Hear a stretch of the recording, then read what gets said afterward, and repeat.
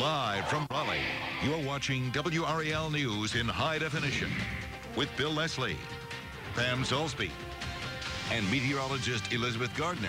Coverage you can count on.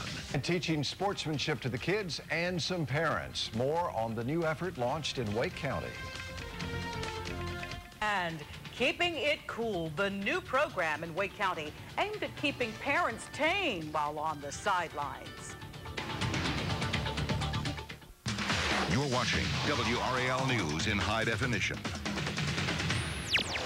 You play to win, but sometimes it can be taken to extremes. You've heard of parents losing it on the sidelines of a child's game. Well, a new program is being launched in Wake County to get a handle on the outrage. It's called I-9, and Jeff Atkins is the program director.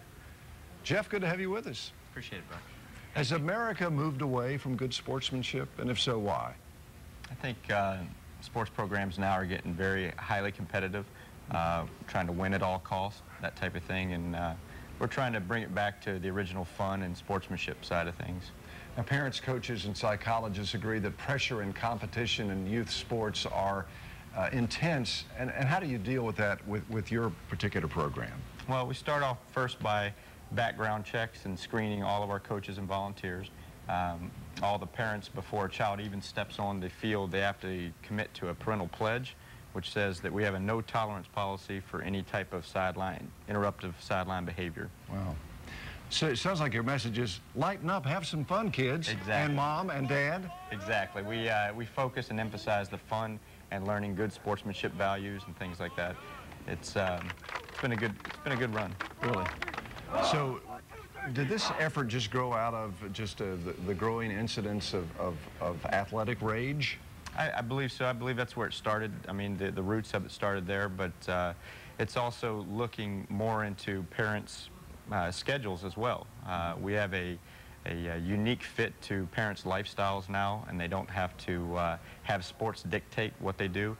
We play on the weekends, and we also practice on the weekends, so the time commitment is basically a couple of hours on a Saturday, and they have the rest of the week and things like that to do with what they want to with the families. And what can parents do to set a better example for their kids? They can encourage their kids. They can, get out and teach them the fundamentals of the game that we're doing in practice. They can work on the sportsmanship values that we talk about in practice. We actually award medals and excellence in sportsmanship value medals to the kids. So it's not just about the MVP. It's about the ones that are exhibiting those types of values on the field. All right, Jeff Atkins, thanks so much with I-9. And for more information on I-9 and how it can be a part of your life, go to WRAL.com and click web links. Pamela. Thank you, Billy. And let's talk about the weather and kids, boys and girls who might be on a playing field this weekend. That's right.